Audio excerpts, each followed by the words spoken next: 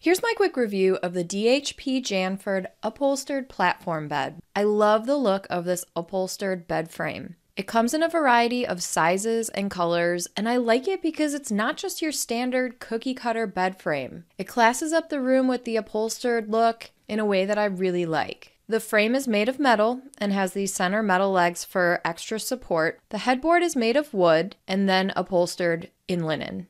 The assembly was actually pretty easy. The beginning of the setup can be a one-person job, but it's way easier if you have two people after you get through the first couple of steps. Thankfully, the instructions were super simple, clear, and easy to follow, and once we got going, the assembly went pretty quickly.